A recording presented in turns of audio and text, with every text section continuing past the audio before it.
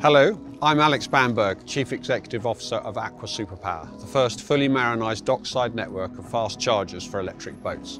When we think of e-mobility, we often think of road vehicles, but e-mobility is far more expansive than that.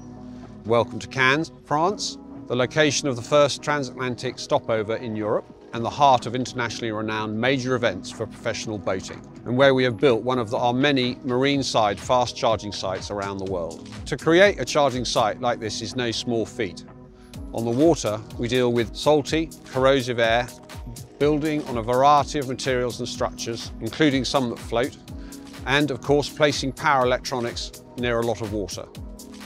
These challenges require a robust and safe focused technology and an innovative technology partner, which made Tritium so attractive to us.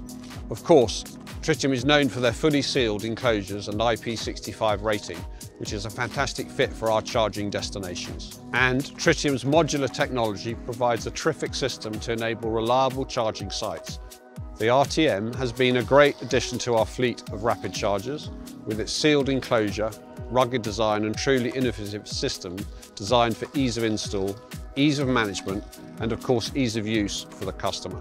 The PKM 150 is a fantastic next step down this pathway of modular charging, providing charging networks like ours with the opportunity to scale our sites in new ways. The flexibility of the PKM 150 allows us to simply install a couple of chargers up front at the power levels we desire and then deploy up to 4 on the same infrastructure while individually increasing charger power to meet the rapidly evolving electric boating demand. The PKM 150 is a milestone achievement for the EV charging world that will enable network operators and fleets to deploy fast charging infrastructure more easily and at a greater cost efficiency. From all of us at Aqua Superpower, congratulations to the Tritium team on the PKM 150. We can't wait to deploy this system at future sites.